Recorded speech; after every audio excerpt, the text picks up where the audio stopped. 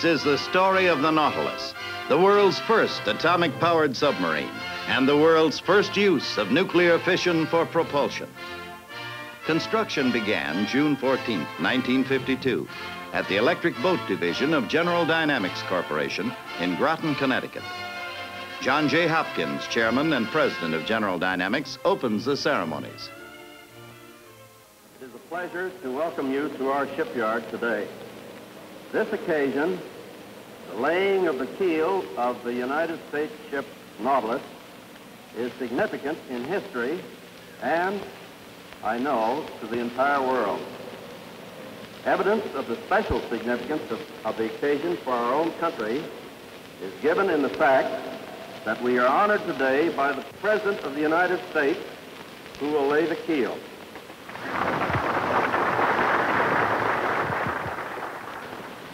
We are assembled here to lay the keel of a Navy submarine, the USS Nautilus.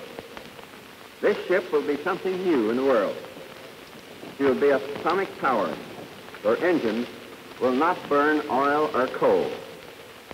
The heat in her boilers will be created by the same force that heats the sun. The energy released by atomic fission, the breaking apart of the basic matter of the whole universe. Think what this means. The day that the propellers of this new submarine first bite into the water and drive her forward will be the most momentous day in the field of atomic science since the first flash of light down in the desert 7 years ago. Then we knew we had a bomb for war. Now we will have a working power plant for peace. This is a tremendous and wonderful moment. A new age in industrial progress begins as the keel plate is lowered into position.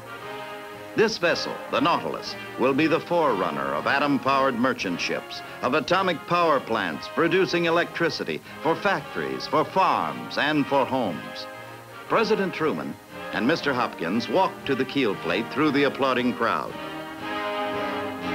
President Truman writes his initials on the keel plate, and a welder traces them forever into the steel.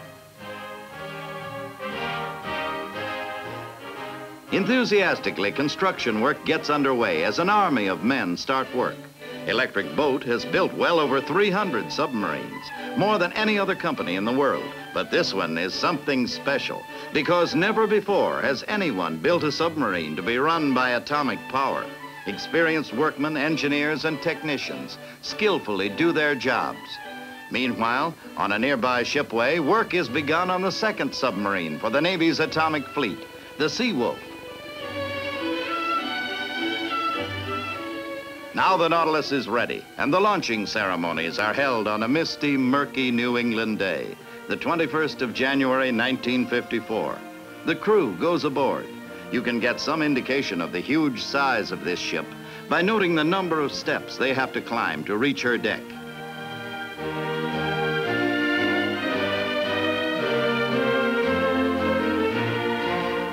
A good construction job, well done by skilled craftsmen, by good men. Mrs. Dwight D. Eisenhower is the sponsor. The first time a president's wife has christened a submarine. Now, for the first time, the sun breaks through the fog, an inspiring and heartwarming omen for this great occasion. It is then just a little over 8 years since the first atomic explosion at Alamogordo, New Mexico. Yet already American ingenuity has devised a way to use that incredible force for such a practical peacetime use as propulsion.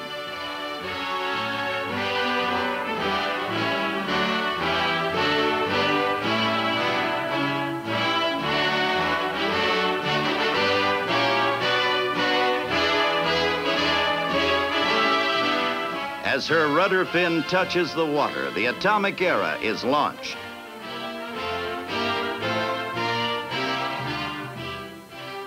This great ship represents the inspiration and hard work of thousands of men and hundreds of thousands of hours of labor. The Atomic Energy Commission, the Navy, and American industry work together to bring the world this great forward step in the use of atomic energy. The launching cradle is cast off, and for the first time, the Nautilus becomes a free vessel. Of course, there's still a lot of work to be done. A ship just launched is not a ship ready for action. So tugboats take the Nautilus in tow and begin to nudge her toward the dock for the finishing touches. But the first chapter has been written. The world's first atomic-powered ship is afloat.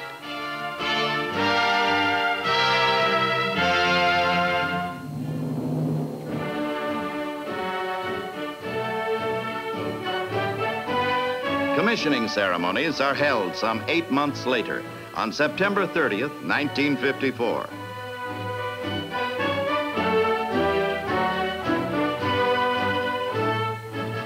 Normally, the Nautilus will carry 12 officers and a specially selected, specially trained crew of about 90 men.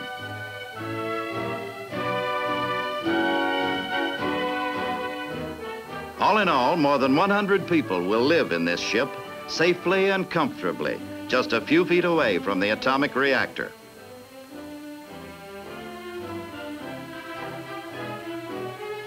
John J. Hopkins, chairman and president of General Dynamics, presents the commissioning plaque to Commander Eugene P. Wilkinson, first skipper of the Nautilus. Now the Nautilus is ready for her first sea trials. This ship is about 300 feet long, the same length as a football playing field.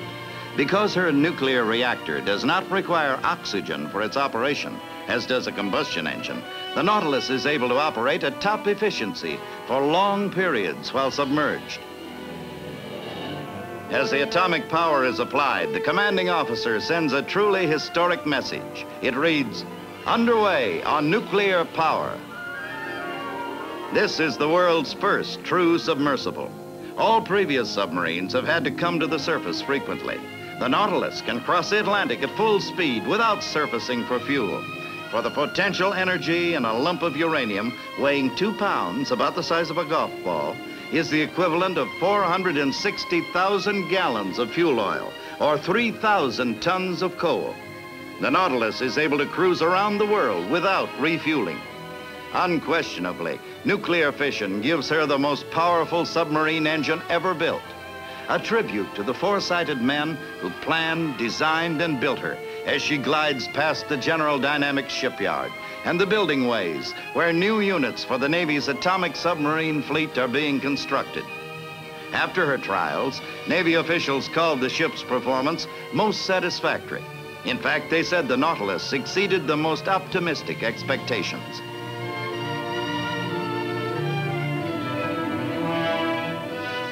Below decks, extensive planning and careful thought have gone into making the interior as livable as possible.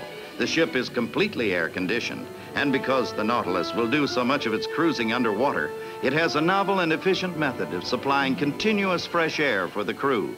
The food, as you may guess, is the best of the best. There's a well-stocked library, a television set, room for ping pong, and an area where motion pictures are shown. The lights, clocks, toaster, TV set, dishwasher, galleys, everything, even that record player, run on atomic power. Here's the commemorative plaque.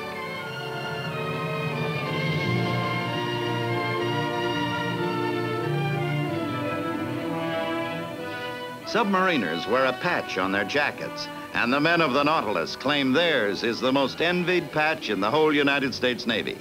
The Nautilus is unique in being the only submarine in the world with a staircase, a two-way staircase at that. This is really a livable ship. She's so powerful and so sensitive, she steers with a wheel, just like a plane. In her first few months, the Nautilus established an impressive list of achievements. On a trip between New London, Connecticut and San Juan, Puerto Rico, a distance of 1,300 miles, the Nautilus made the passage completely submerged for the entire distance. On this same trip, the Nautilus maintained an average underwater speed of 16 knots. The first time any submarine has ever maintained such a high speed underwater for longer than 1 hour. Now the scene changes back to the General Dynamics shipyard. Even as the Nautilus is setting new records, the second of the Navy's fleet of atomic submarines is ready for launching. This one is the Seawolf, and her sponsor is Mrs. W. Sterling Cole.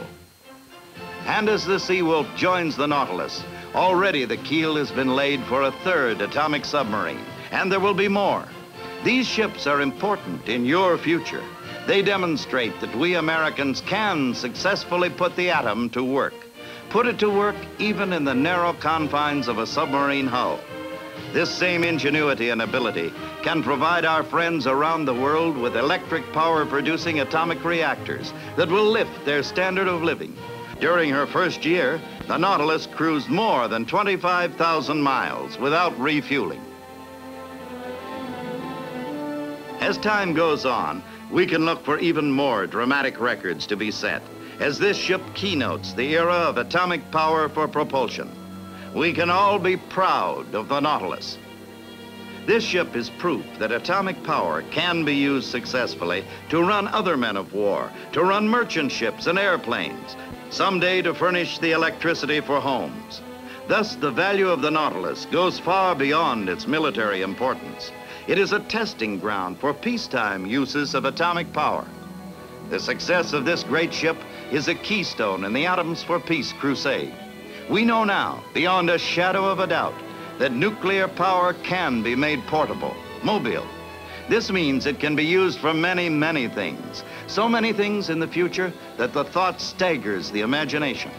And American know-how and American ingenuity will bring us these peacetime uses within a very short span of years.